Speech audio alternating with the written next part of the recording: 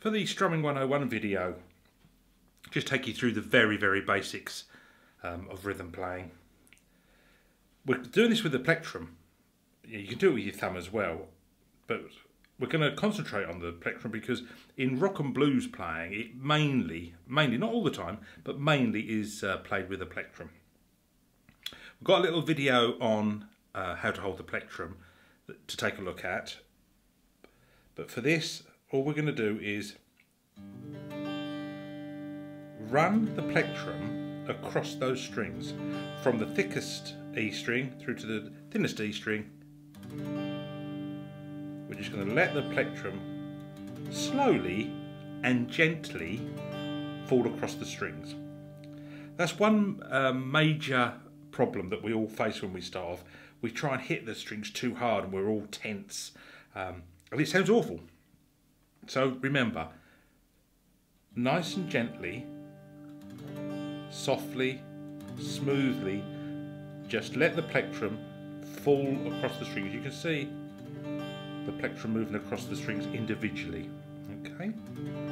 And if we were to, just quiet that down, if we were to play the strings individually, you can hear that they all sound nice and clear. So if we just done that 4 times, that'd be a basic 4/4 time rhythm. 1, 2, 3, 4. In rhythm playing as well, as you start your rhythm course, you'll see that there are upstrokes incorporated.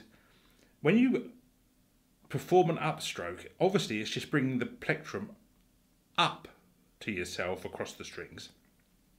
But we don't have to bother with catching all the strings because it just doesn't sound right. An upstroke by its very nature is there to lighten the sound. So as long as you catch the top 3 or so strings, no hard and fast rule here, that's fine, okay? If I show you that.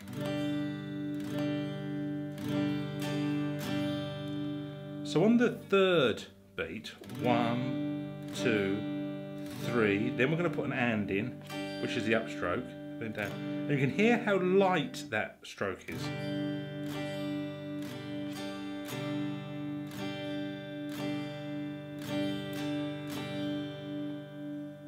So if you just remember that an upstroke only has to have the top 3 or so strings. You don't have to rake that across like that. You will do for an effect certain times and for certain tunes, but in this rhythm plan, just a nice light upstroke.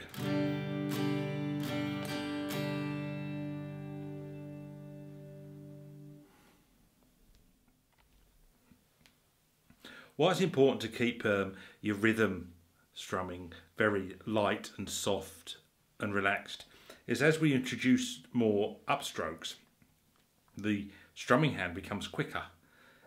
And you don't want this hand, arm, shoulder, neck all to tighten up, which it will do if you've got too much tension and you're gripping too much. I mean, it's a natural thing to do when we start off. But if you can keep it as light as you can from the start, then you'll get into that a lot easier and quicker.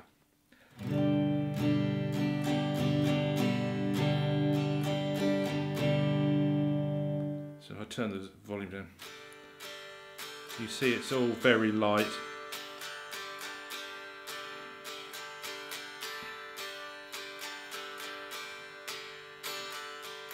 And the strumming hand is like a metronome, really. It's this constant rhythm going on. And then you're deciding when and where you're hitting the strings and when you're putting an upstroke in.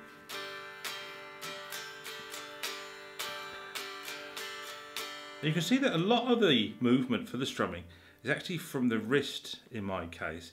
It is the arm going up and down, but you also have like a twisting sort of action on the wrist. So.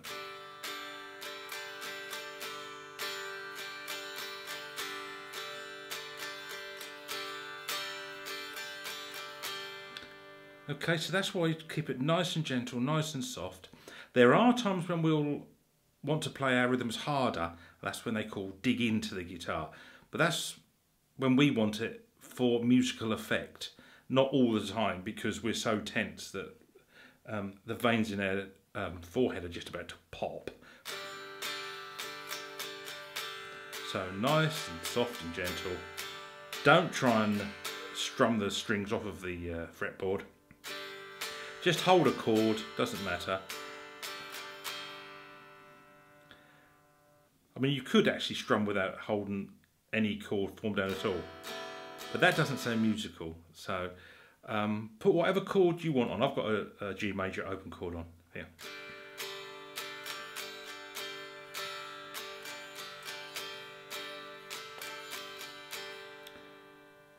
While we're here, what you've also got to do is, like on a G major open chord, I can strum all the strings, as I can with an E minor. But when I go to say something like a D major open chord, then I strum from the D string. This is all shown in the chord boxes as we go along through our lessons and our courses. But that's when you have to be quick at changing where you actually strum from. There's the G. To the E minor is fine because that's the same amount of strings. Then when we go to the D, we actually go from that open D string. So that's something to bear in mind as well. And then sometimes we're from the 5th string on that A minor chord. Okay, but keep, whatever you're doing, keep it all nice and gentle, nice and soft. Nice and relaxed. Get that little curl going in the wrist and things will come along quite quickly for you. I already had a look at how the wrist curls with rhythm. But that's not all that happens, because as you can see from my arm here, I mean, you don't see many guitarists doing that. And let's be honest, your wrist would seize up and fall off within about 10 minutes. So you also move the whole of your arm from your elbow joint, and your arm is resting against the body of the guitar there. So you can see that it's moving from there as well. So your upper arm isn't moving hardly at all. It's all coming from the elbow down to the wrist and through to the plectrum. You see how that's moving? You do see some people really move it. You're not going to be doing that too much with the rock and blues that we're going to be playing. It's going to be more in this kind of, you know, Creedence, John Fogerty kind of rhythm technique. Tom Petty, who at this time has just left us, bless him. Okay, so it's a whole sort of lower arm, wrist action. Nice and relaxed, nice and gentle, nice and flowing, and you should be okay.